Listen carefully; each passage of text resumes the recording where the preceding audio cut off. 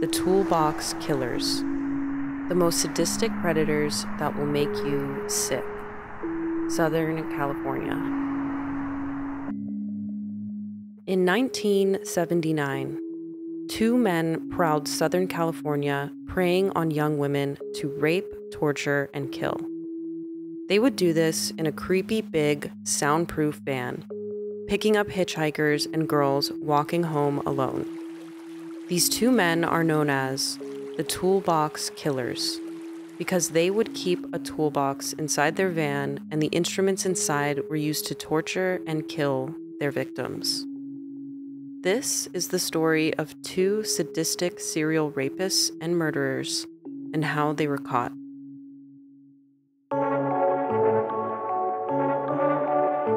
Investigation Hour.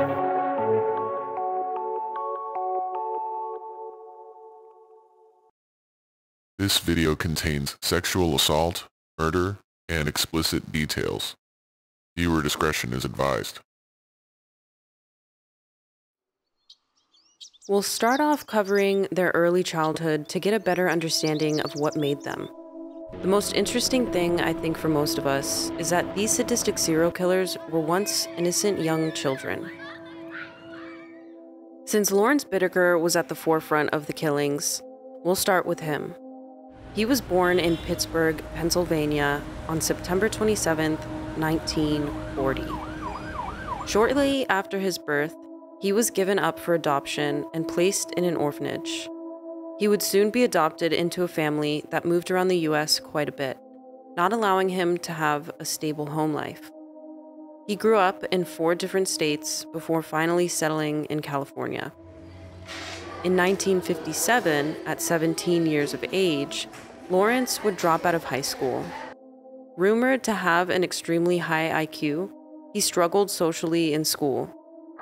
This same year, he would be arrested for auto theft, hit and run, and evading arrest in Long Beach, California, where he would end up in the California Youth Authority for 2 years. In 1959, he would be released and then reconvicted of auto theft again and sentenced to serve 18 months in the Oklahoma Federal Reformatory. He would continue to have a string of arrests and crimes in his teenage years and into adulthood, all consisting of robbery and petty crimes. While in prison, a psychiatrist would diagnose him with borderline psychosis, having poor impulse control, and was very manipulative. Medication was administered. After going in and out of jail multiple times, he was arrested for assault on a man in a grocery store after trying to steal meat in 1974 at age 34. He was convicted and sent to California's men's colony at San Luis Obispo, where he would meet Roy Norris.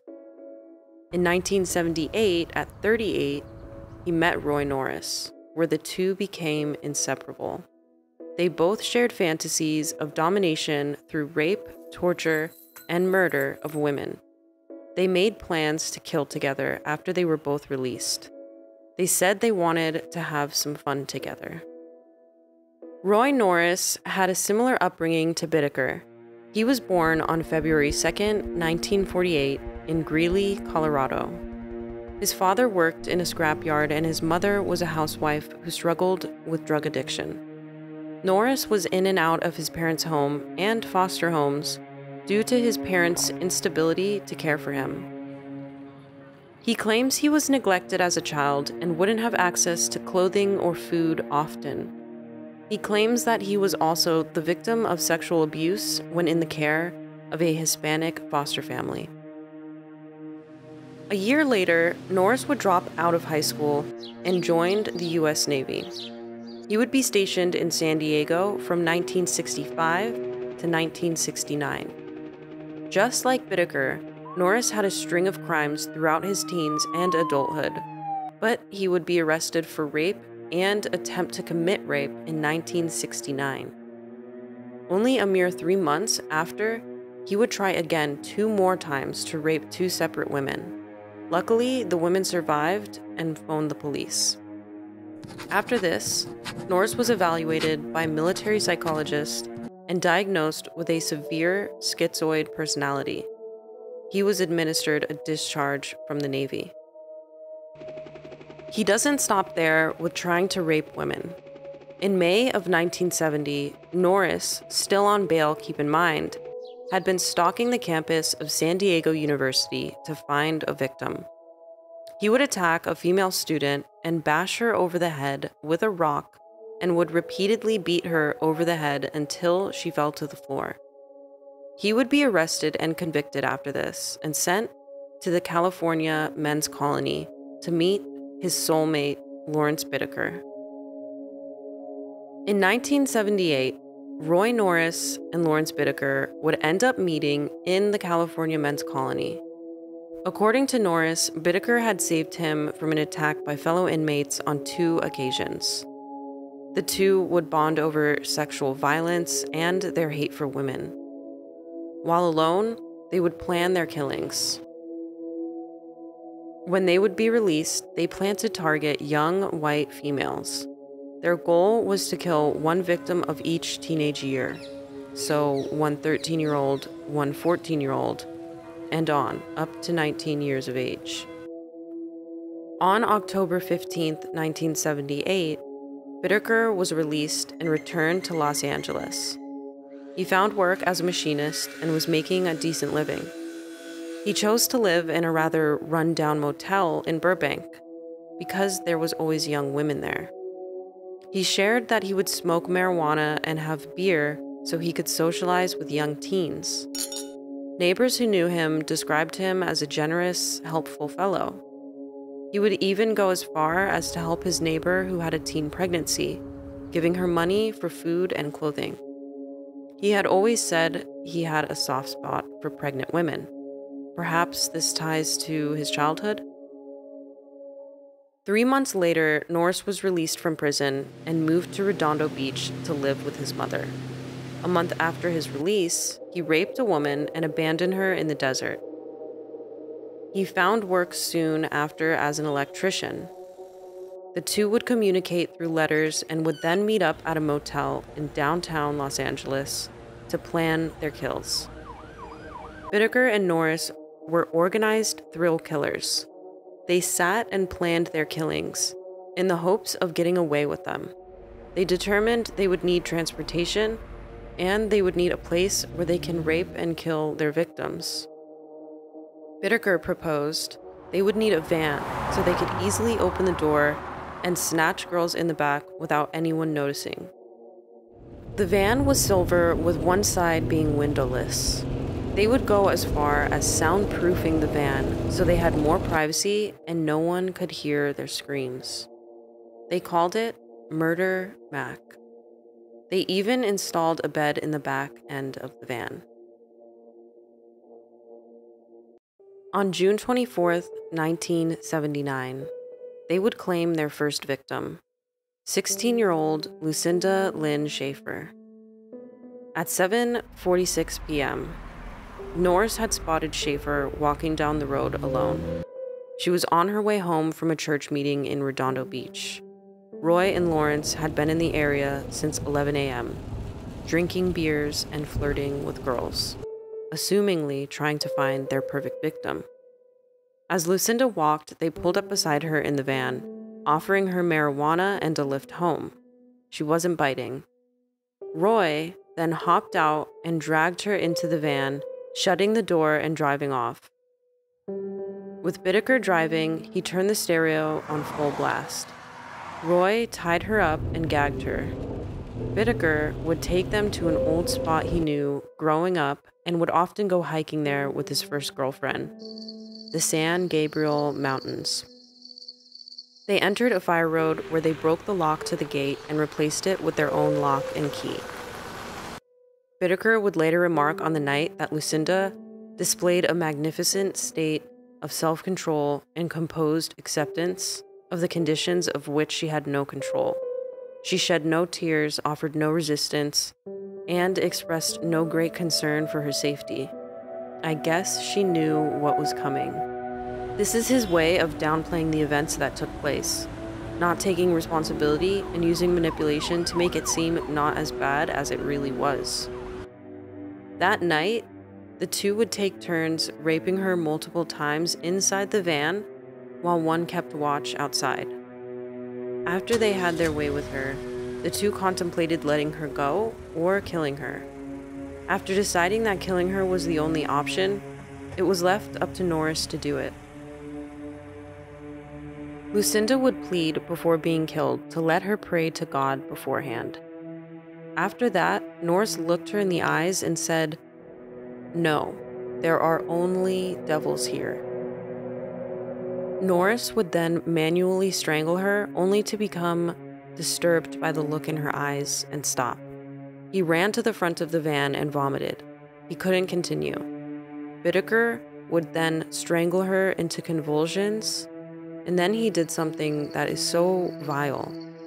He took a metal clothes hanger, put it around her neck, and twisted it with pliers until it was the size of a quarter. They then proceeded to wrap her body in a shower curtain and dispose of her over a steep hillside. Two weeks after they murdered Lucinda, they are on to their next victim, 18-year-old Andrea Joy Hall, on July 8, 1979.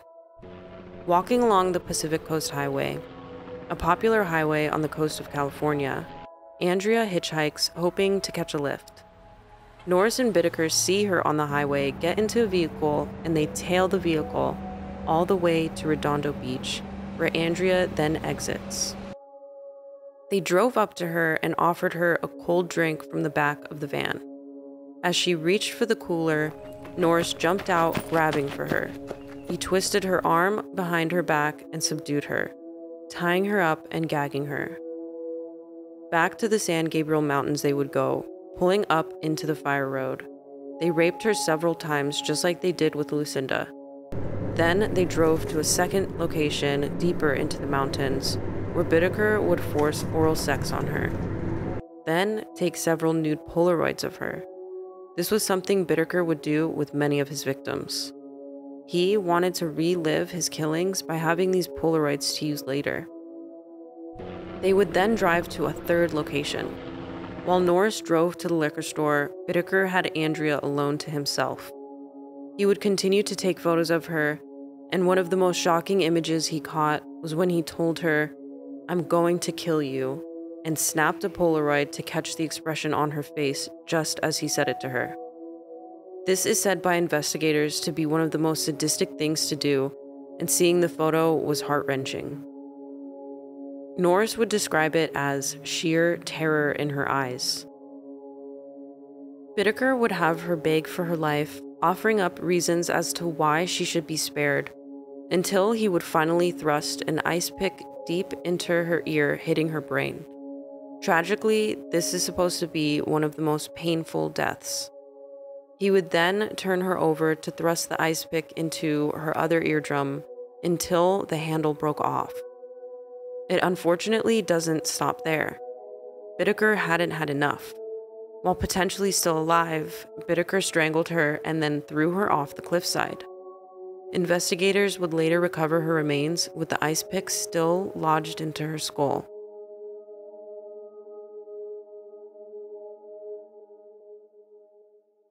Two months go by. On September 3rd, Bittaker and Norris would spot two young girls sitting at a bus stop near Hermosa Beach. One aged 13 and the other 15. They offered the girls a ride, in which they accepted.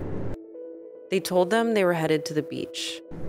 As Bittaker drove, the girls noticed he was going in the wrong direction and had left the Pacific Coast Highway. He was heading toward the San Gabriel Mountains. As the two girls spoke up, Norris and Bittaker brush off their concerns, but the girls aren't having it. Jacqueline Lamp, aged 13, attempts to open the sliding door, which Norris then hits her in the back of the head and knocks her briefly unconscious. He overpowers Jackie Gilliam, gagging her and tying her up. Jacqueline regains consciousness and tries to escape once more, before Norris notices and twists her arm behind her back, subduing her. The two girls were driven to the San Gabriel Mountains and were kept captive in the van for nearly 2 days, being tortured. The men would even sleep next to their two victims as one kept watch. Bittaker would make Jacqueline, 13, pose for his Polaroid collection, even having Norris take photos of him with Jackie. He really wanted to have souvenirs of his victims. He was escalating in his sadistic and perverse nature. During one of the 3 sexual assaults against Jackie, Bittaker would set up a tape recorder in the van, telling her to feel free to express your pain. These poor girls were tortured in unimaginable ways. Bittaker tortured Jackie by stabbing her breasts with an ice pick and using pliers to tear off part of her nipple. Even their death wouldn't be quick. Norris claimed he had told Bittaker that Jacqueline, 13, should be killed quickly as she cooperated more. Bittaker's reply was chilling. No, they only die once anyway. He then thrust an ice pick into her ear and strangled her to death. Jackie was then forced out of the van, and Bittaker shouted, "You wanted to stay a virgin, now you can die a virgin." And then Norris bludgeoned her head with a sledgehammer. Norris noticed she was still alive and continued to bludgeon her 7 times while Bittaker continued to strangle her. As I write this story and research, I find myself taking breaks and losing focus. The vile, pure evil things that these men were doing to these very young girls is shocking and terrifying. Reading about this in detail has not been easy, and I'm ashamed that humans are capable of such incredibly horrific things. My heart goes out to the victims and their families. On October 31st, 1979, Bittaker and Norris would claim their final victim, a young 16-year-old Shirley Lynette Ledford. During the trial, she would evoke the strongest emotional response in the courtroom. The prosecutor played 17 minutes of a tape recording right before Shirley's death. We've all heard women scream in horror films. Still, we know that no one is really screaming. Why? Simply because an actress can't produce some sounds that convince us that something vile and heinous is happening. If you ever heard that tape, there is just no possible way that you'd not begin crying and trembling. I doubt you could listen to more than a full 60 seconds of it. Shirley had just left a Halloween party, hitchhiking her way home in the Sunland Tujunga area. Investigators believe she accepted the ride from Bittaker because he was a local at the restaurant she waited at. Instead of taking her straight to the San Gabriel Mountains, Bittaker pulled over down a secluded street where Norris pulled out a knife. Then he bound and gagged her. Norris then drove the van aimlessly for about an hour while Bittaker tormented her, mocking and beating her with his fists, demanding her to scream louder. "What's the matter? Don't you like to scream?" he said to her on the tape recording. Shirley begged and pleaded, to which Bittaker replied, "Scream as loud as you wish." They tortured her with pliers while simultaneously sodomizing her. After about 2 hours of vicious torture, Norris finally killed Shirley by strangling her with a wire hanger. The two decided to discard the body a different way this time. Maybe because it was Halloween, or maybe because they were getting progressively more and more sadistic and careless. They drove to a random house in Sunland, and Norris discarded her body on the front lawn. The body was found by a jogger that same morning. The jogger didn't know it was real. They had initially thought it was a leftover prop from Halloween. Later, an autopsy would be done and revealed she had died of strangulation after receiving blunt force trauma to the head, face, breasts, and elbow. As police are baffled by this gruesome murder, Bittaker and Norris drive around planning their next victim. The following month, in November 1979, Norris had confided in a friend named Joseph Jackson, whom he had met at the California Men's Colony. He had told him details of all 5 murders and added that they had 3 other victims in which they were abducted and got away, or raped and then released. Jackson then contacted his attorney after learning these details, and he agreed to inform the LAPD and the Hermosa Beach police. A detective named Paul Bynum was assigned to investigate Jackson's claims. He would learn that a lot of the reports between June and October matched details of what Jackson was claiming. A female survivor, Robin Robeck, mid-30s, had positively identified both Norris and Bittaker as the 2 men that maced her eyes, forced her into their van, and raped her, then letting her go. On November 20th, the 2 were arrested. The police would then surveil Norris and would arrest him for buying marijuana and breaking parole. At the same time, Bittaker would be arrested for the rape of Robin Robeck. A search of Bittaker's apartment would reveal several Polaroids of the missing girls.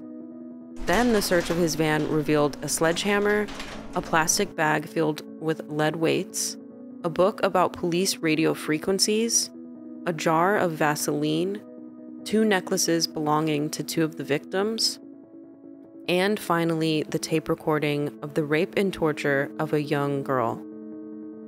Inside Norris's apartment, they found a bracelet of one of the victims, kept as a souvenir, and more Polaroids of missing girls. In total, there were almost 500 Polaroids found of various young women and girls in public. Most of these images were taken at Hermosa Beach, Redondo Beach, and Burbank High School.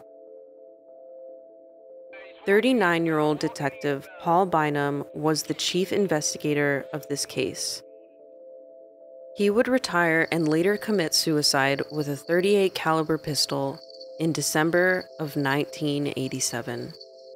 In his 10-page suicide note, Bynum mentioned that the murders haunted him, and he feared that Bittaker and Norris would get out of prison and come find him and kill him. On November 20th, 1979, police began questioning Norris about the rape of Robin Robeck and the evidence found inside his and Bittaker's home. Norris would deny any involvement until police showed him the evidence they found in his home. He would slowly start to confess. After confessing to nearly everything in sick detail, he recounted he and Bittaker committed these acts for fun. In a press conference, LA County Sheriff Peter Oiches stated that 5 charges of first-degree murder would be sought against both Bittaker and Norris. He also mentioned that 60 of the women in the Polaroids had been identified and confirmed alive and unharmed. Unfortunately, 19 women from those photographs have been reported missing. It's more than possible that these women were some more of their victims. Norris agreed to take police to the San Gabriel Mountains to try and recover the bodies of the victims. The skeletal remains of Lamp and Gilliam were later found in February 1980. In February 1980, they were formally charged with the murders of 5 girls. Bittaker was denied bail, but Norris's bail was set to $10,000. Norris took a plea deal to testify against Bittaker. In return, he would not receive the death penalty or life without parole. Norris would plead guilty to 4 counts of first-degree murder, 1 count of second-degree, 2 counts of rape, and 1 count of robbery. On May 7, 1980, Norris was sentenced to 45 years with eligibility of parole in 2010.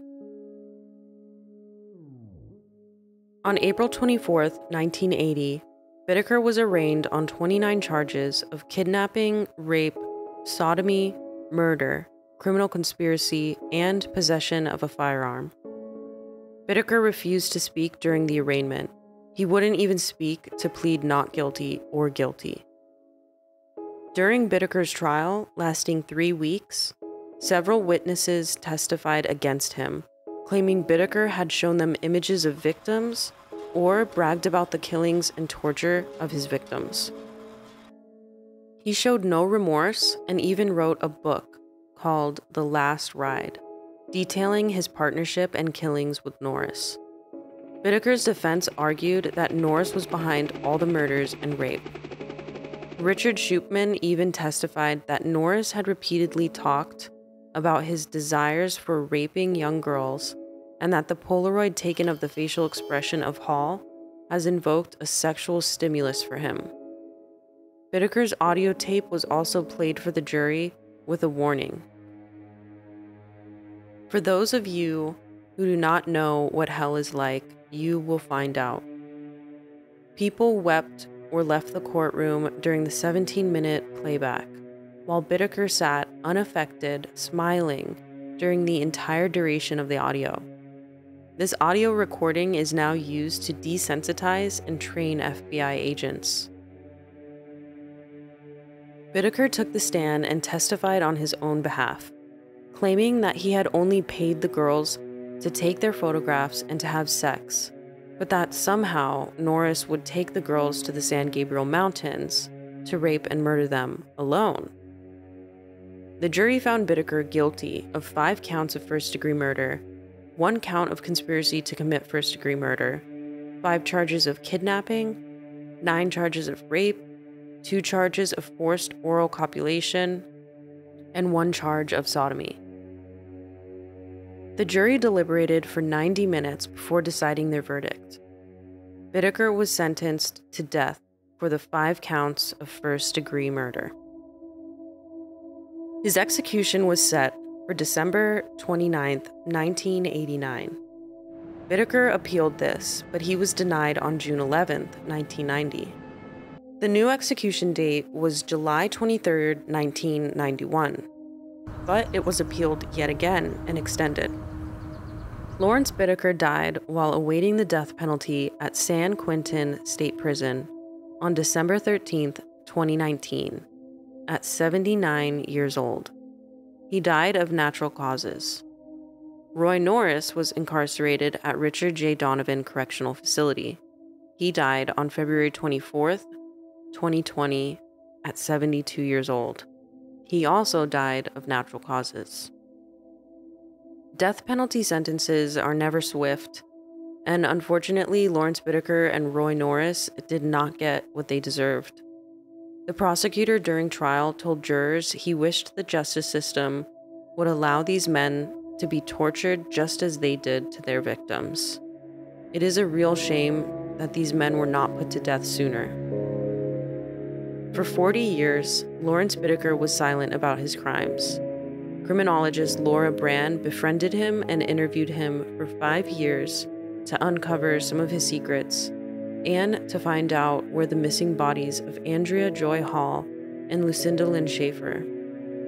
She also spoke with Roy Norris as well over this 5-year span, but he wasn't as forthcoming as Bittaker was.